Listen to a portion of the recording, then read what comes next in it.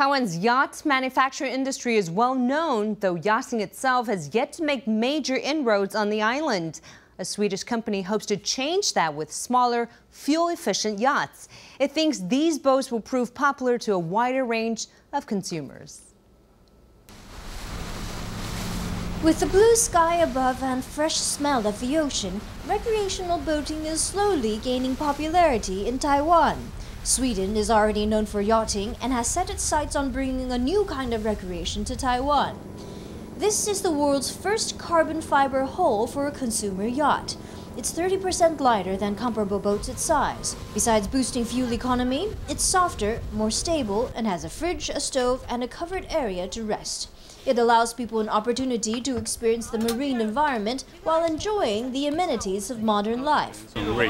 This boat is from Sweden. Marine conditions in Sweden are similar to Taiwan, so we believe that the design is suited to Taiwan's waters. We expect the boat to be very popular.